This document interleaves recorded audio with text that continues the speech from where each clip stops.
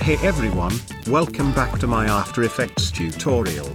Today, we are going to create this.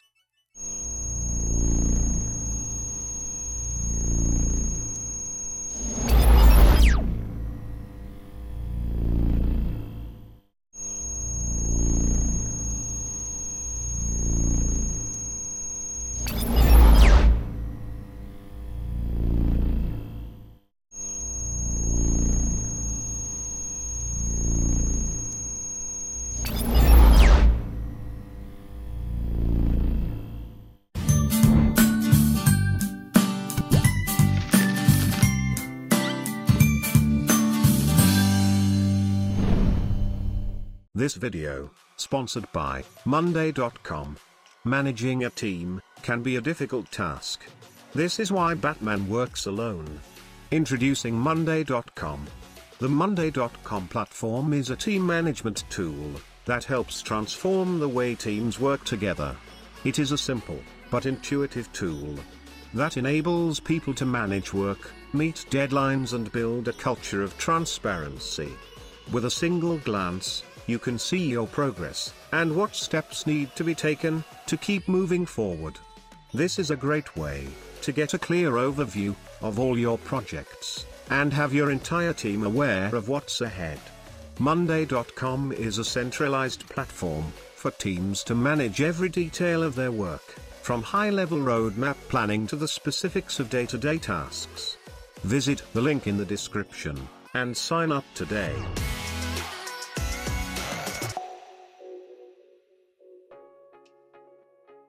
In case you don't want to follow this tutorial, you can free download this template from the link in the description. So, let's get started. Open After Effects and create a new composition. Let's call it Loading Logo. As always, I am using the 1920 by 1080 resolution with a frame rate of 30. And my duration is 10 seconds longer. The first step is to create a new solid layer.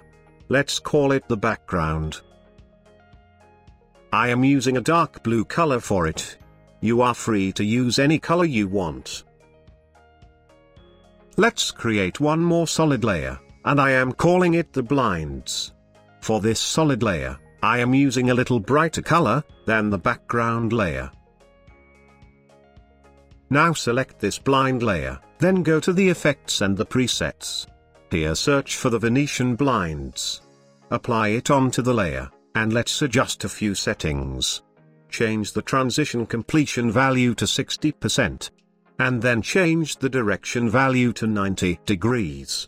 Also, change the width value to 7, and feather value 2. Now your background has this kind of pattern. Let's move to the next step. Make sure to unselect any selected layer. Then go to the tools, and select the rectangle tool. Please note, my fill is set to none. And my stroke is set to a solid color. Also, my stroke size is 3 pixels, and I am using white color for it. Now create a rectangle like this. Select the shape layer, and let's rename it. I am calling it stroke. If you notice, the anchor point of this stroke layer is not into the center, but we need to place it to the center. So press Y to grab the anchor tool. Meanwhile, press and hold the Ctrl key on your keyboard. And drag this anchor point to the center. It will attach to the center. Cool. Now select this layer once again, and make a duplicate of it. I am calling it fill. Let's add a fill to this shape layer. If you are not able to find Shape Tools preferences, then make sure to select the Move tool. And it will be visible. Now, change the stroke to none. And then change the fill to a solid color. For the solid, I am using this brighter green color. You are free to use any color you want. Now I am not able to see the stroke, because it is covering the stroke layer. Let's scale down this fill. Open Scale. Click on the scale value, and use the down arrow key to make it smaller. Cool. Because it is a rectangle. So the width is looking fine, but the height is not affected very well. Let's fix it. Click on this Constrain Proportions, or the link icon, to turn it off. Now you will be able to change the height and width value individually. Click on the Y value, and again use the down arrow key to change the value. Keep changing until it looks into the center. Perfect. Now select the fill layer once again, press Y, to grab the anchor tool. Again press and hold the Ctrl key on your keyboard, and then align this anchor point to the left side of the fill. Cool. It's time for the animation. Make sure you are at the first frame. And then add a keyframe on scale. Now change the first scale value to 0. Go to around 1 second position, and change the first scale value to 20. Then go to around 15 frames forward. And click here to add a keyframe manually. This keyframe contains the same value as the previous keyframe, so there will be no motion. You will better understand this in the next step. Again go to around 1 second forward, and change the first scale value to 50. Let's go to the 1 second forward, and again add a keyframe from here manually. Here you will see, we have animation between these keyframes, but these next two keyframes hold the same value, so there is no animation. Cool. Let's quickly add more keyframes to this. By following this step, I can make the progress bar to stay a few seconds, and then move to the progress. For the last keyframe, I am using the same scale value, which we had in the beginning. Cool. Select all keyframes, right-click on it. Go to the keyframe assistant, and ease them. RAM preview this, and this is how it looks now. In case you want to make it faster, simply bring these keyframes closer to each other. Let's move to the next step. Go to the tool, and select the text tool. Click here, and start typing your text. By the way, you can download this font from the link in the description. I am using the same green color for it. And my font size is 41. Align your text to the center, and now we can move to the next step. Go to the second keyframe position. You can press and hold the Shift key to go to the exact position. In case these keyframes are not visible, press U to open them. Now go to the second keyframe position, select the text layer, and press Ctrl plus Shift D to split it. Go to a few frames forward, then double-click on this top layer, and add your another text. I am calling it Connecting Server. Cool. Now go to the 4th second position, and again select this top layer. Again press Ctrl plus Shift D to split it. Go to a few frames forward, and this time change the text to Locating Database. Let's quickly add more text. You are free to use any text or word you want. These words sounds high-tech, that's why I am using them. At the end, make sure to add done and starting. RAM preview this, and this is how it looks now. Cool. This looks good to me. Now it's time to add our logo. Go to around 6 second position. And here I am going to place my logo. But first, we need to trim out the text, as well as shape layers, so that they will disappear at the time my logo appear. Select this top layer, as well as these shape layers, and then again press Ctrl plus Shift D to split these layers.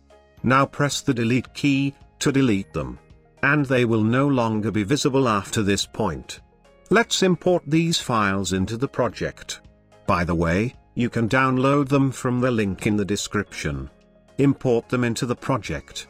Then go to the project window, grab your logo, and place it on top of all layers. Let's place it at the position where you want to appear your logo. In my case, right after this text layer. You can always zoom in to find the exact point. This is the simplest way to show your logo. Let's make it a little interesting. Place this glitch layer into the timeline. Make sure it is on top. Let's zoom out. And now drag it in between the text and the logo layer. We will use this clip as the transition. I'm placing it right here. But it won't work until we change the mode of it. If your mode tab isn't available here, then press F4 to switch between. If your F4 key wasn't able to survive the zombie bite in the last episode of Walking Dead, then right-click here, go to the column, and select Modes, as well as select the switches. Because we are going to need it. Now change the blending mode to color dodge. And it will look good now. Let's pre-compose our logo. Right-click on it, and choose Pre-compose. I am calling it Logo Comp. And select Move All Attributes into the new composition. Also, I am going to scale down the size of it. Let's keep this size. Our animation part is complete, let's move to the next step. Go to the layer, and create a new adjustment layer. Make sure to place it on top, and I'm calling it Noise. Now go to the effects and the presets, and search for the Bad TV Too Old. This is an inbuilt plugin of After Effects, you don't have to download it from anywhere. Apply it onto the layer, and let's adjust a few settings. First make sure to unselect all these effects. And then select this wave wrap, and delete it. Everything else will remain same. It will create this digital looking noise onto it. It's time for the camera animation. Because camera only works with the 3D layers. So let's select all layers, and click here to make them 3D. Again go to the layer, and create a new camera. I am going with a 35mm preset. And then hit OK. Let's go to the point where the logo is visible, then press P to open position. And add a keyframe on it. Let's minimize, and then open it once again, and add a keyframe on point of interest as well. Let's minimize the transform, and expand the camera option. Here turn on the depth of field. We will use it later. Go to the first frame, and press C to select the camera tool. Keep pressing until you get the Track Z camera tool. Click and drag it to the top to zoom in. Then select the Orbit camera tool by pressing the C again, and rotate it like this. Make sure these cuts don't appear. In case they appear, simply select the Track Z camera tool by pressing C and zoom in. Cool. This is how the frame looks now. Check the animation, and it should look like this. Let's go to the first frame, then open camera option once again. And here you will find this aperture option. Change its value to around 200 pixels. And now change the focus distance value to a lower number, so that it will focus on the text. Now I am going to add keyframes on the focus distance, so that my entire scene will remain in focus. Again make sure you are at the first frame, and then add a keyframe on it.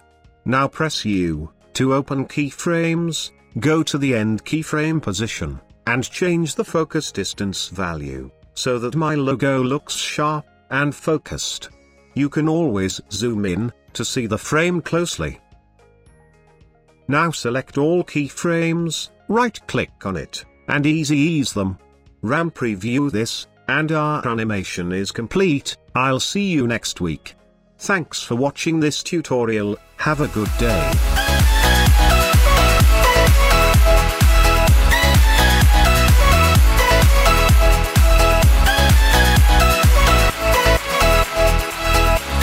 Download unlimited After Effects templates, royalty-free sound effect, stock footage, and more.